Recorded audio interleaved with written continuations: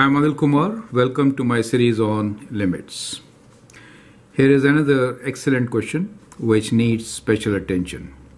We'll evaluate limit when x approaches 0 for square root of 2 minus square root of 1 plus cos x divided by sine square x.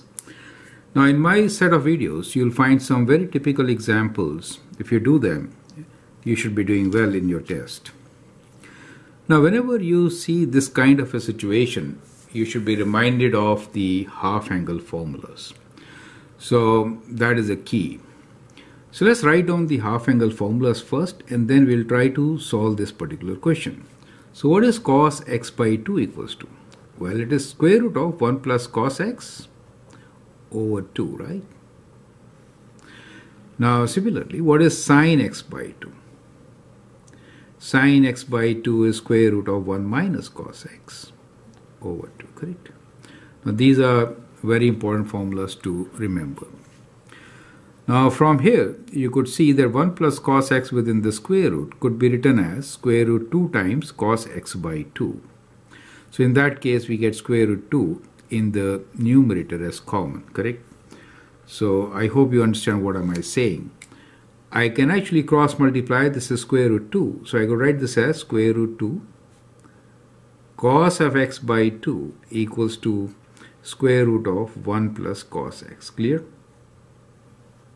So that's what I'm going to do here. So I could rewrite the equation as limit x approaches 0 and we have square root of 2 minus square root of 2 cos of x by 2. Now we have sine square x in the denominator. We could write sine square x as 1 minus cos square x. Now whenever you're talking about limit x approaches 0, you know cos of 0 is 1. So we'll try to get it into cos rather than sine. Sine of 0 is 0, so dividing by 0 is not defined. So that creates a problem. Okay. Now we have 1 minus cos square x in the denominator. We could actually take limit x approaches 0. For square root 2 we could take common, right? So we get 1 minus cos x by 2 in the numerator. Now we'll write denominator as sum and product of sum and difference. I could write this as 1 plus cos x times 1 minus cos x. Clear? Now as you can see, 1 minus cos x I could get back to square root 2 sine x by 2. 1 minus cos x. Do you see that part? Right? So you could rearrange. So I'll not convert this 1 minus cos x as so if I have 1 minus cos x, then it becomes 2 times sine square x by 2. Is that clear? So we'll just run this on parallel so that we understand what type of substitutions are we doing and why, right? So this is what we are going to do here, right? This one, this time. Okay. So it's a slightly complicated question. A lot of time you have to get to x by 2 formula. That's the key, right? So you get square root of 2 1 minus cos x by 2 in the numerator. We don't worry about this term, since if I put x as 0, this will be 1 plus 1. That is fine. We are worried about that term because 1 minus 1 is 0 and we cannot have 0 in the denominator. You understand, right? So just keep 1 plus cos x as such.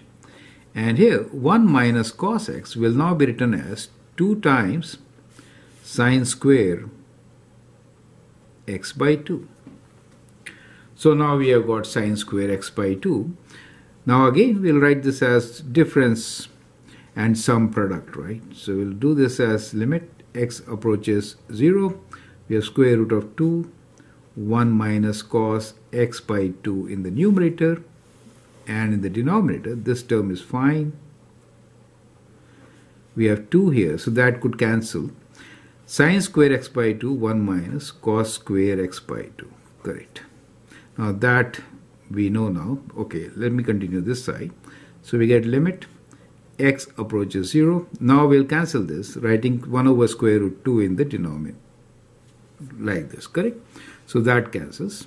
And now we have 1 minus cos x by 2 in the numerator. And here we have 1 plus cos x times 1 minus cos. Now square x by 2 I could write as 1 minus cos x by 2 times 1 plus cos x by 2. Clear? Now finally we could now cancel these terms also. So we get 1 in the numerator. Sorry, I cancelled the wrong one.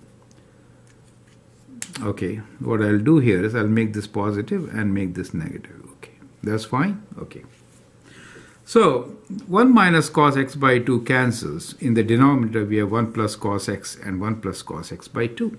So let's rewrite this. So we have limit x approaches 0, 1 over square root 2. And here we have 1 over 1 plus cos x times 1 plus cos x by 2, correct? Now there's no problem in substituting 0 for x. So we get 1 over square root 2 times 1 over 1 plus 1 times 1 plus 1. Clear?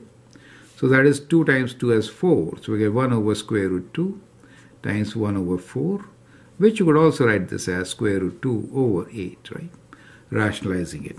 So the limit of this is basically equal to square root 2 over 8. Is that clear? So I'd like you to go through these steps and see how we have utilized that half angle formula in solving this particular question. Now that will give you a lot of tricks to do many similar type of difficult questions, right? This is not an easy question, but I hope that helps. Feel free to write your comment, share your views, and if you like and subscribe to my videos, that'll be great. Thanks for watching and all the best.